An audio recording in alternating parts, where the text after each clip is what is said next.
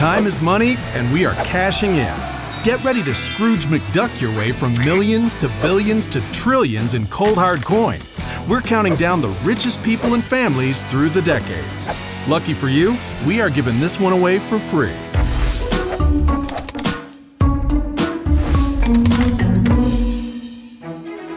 In the 1920s, nobody rocked a wallet chain quite like John D. Rockefeller. After taking just one business class at E.G. Folsom Commercial College, Rockefeller decided to cash in on his natural sense for business by betting big on oil. It was a damn good bet. By 1877, his corporation Standard Oil refined 90% of America's oil, and Johnny Boy was the richest man in America. He held on to the title through the 1920s, making charity and philanthropy a priority, along with racking up stacks on stacks of cash. For the Rockefellers, it seems the apples fall right under the tree and then roll into a pile of cash. The Rockefeller family remained the richest family in the U.S. following John D. Rockefeller's death in 1937, when his wealth and control of the foundations he'd established were passed on to them. The Rockefeller kids and grandkids were responsible for slapping the family name on dozens of additional institutions, initiatives, and New York streets and buildings. In the 30s, the Rockefeller family controlled 1.6% of the entire U.S. economy, a number that even by today's standards makes Jeff Bezos seem strapped for cash. The next person on our list made his own car, hopped in, and then drove all the way to the bank. Henry Ford was the wealthiest man of the 1940s, thanks in large part to the auto industry boom he helped usher in. He popularized the 5-day workweek and assembly line techniques that revolutionized the way we work today. But it was the sales of Ford's extremely popular Model T that padded his pockets and made him the wealthiest man in the country by the 1940s. When he passed away in 1947, he was worth today's equivalent of $199 billion. Yep, billion with a big old B. That kind of money could buy a 2020 Mustang for every single person in the state of Maryland. They say that time is money, but we're starting to think that maybe oil is the real cash cow. J. Paul Getty was the richest man of the 1950s, raking in the big bucks from his illustrious oil dealings. He streamlined the oil business by making the Getty Oil Company self-sufficient, by bringing the processes of drilling, refining, and selling all under one Richie Rich roof. He took all that oil money and invested it right into oil paintings and other art, which formed the base collection of the Getty Museum in Los Angeles. Upon his death, he left the museum $661 million. That's a barrel load of oil paintings. Everyone loves a rags to riches story, especially the Mellon family, who went from potato farmers to Wall Street dynasty in just 2 generations. In 1869, Thomas Mellon established the T. Mellon & Sons Private Bank, and soon took interests in a broader range of industries, like oil, steel, coal, media, and the railroads. As T. Mellon aged, he relied on the sons part of the company to keep building the business, and boy did they ever. Richard K. Mellon, Thomas's grandson, bulked up the family fortune to $5 billion by the early 60s, which by 2020 standards is roughly $42 billion. A wealthy pilot and Hollywood player who is also a mysterious recluse. Who is he?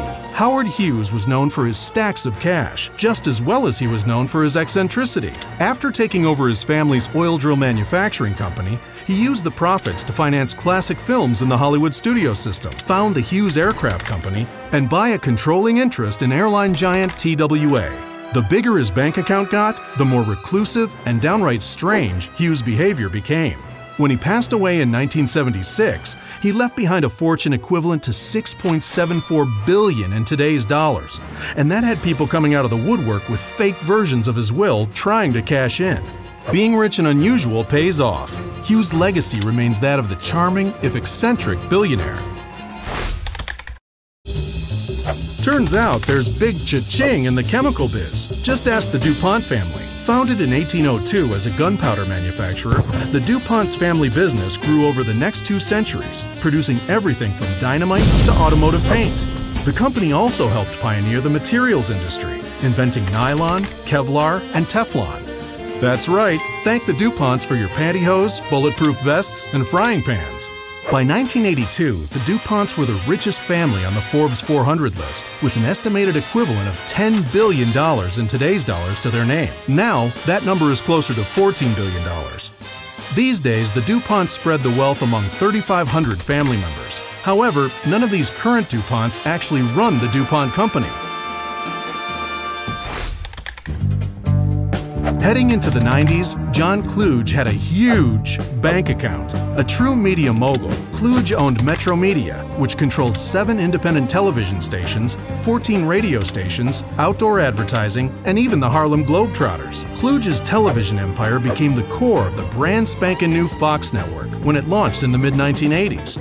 Kluge is reputed to have sold his TV stations to 20th Century Fox for a cool $4 billion.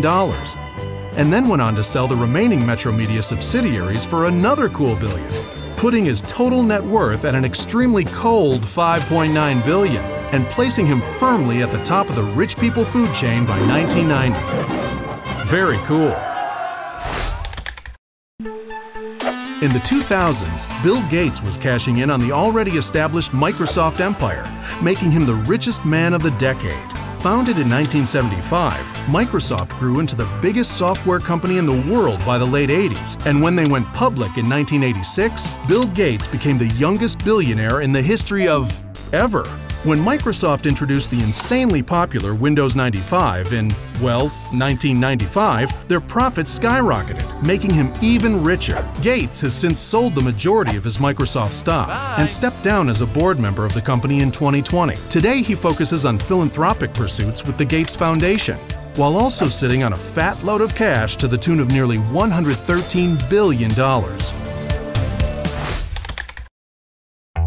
Inventor of Prime Day and crusher of brick-and-mortar stores, Jeff Bezos is next on our list as the richest person of the 2010s. When Bezos started Amazon in 1994, his plan was to sell books out of his garage. The Amazon website launched in 1995, and in 1997, the company went public. But it wasn't until 2003 that the company started raking in money at breakneck speeds, and Bezos never looked back.